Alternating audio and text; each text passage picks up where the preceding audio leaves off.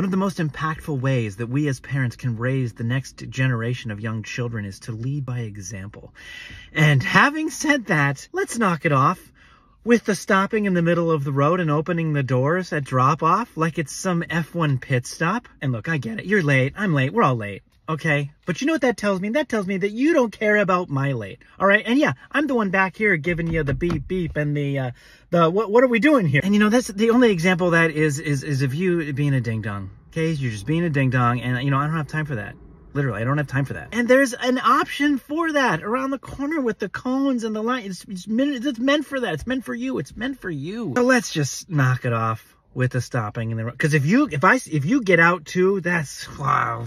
So let's just be better. Let's just all be much better. You know, so my doctor can stop saying things like, you know, your blood pressure could be better. Yes, I can see the comment section now. It's not me, it's the kids. I know it's the kids, okay? It's my kids too. The underwear's on the outside of the pants, the shoes are on the wrong foot. They have to go to the bathroom once they're in the car. I get it.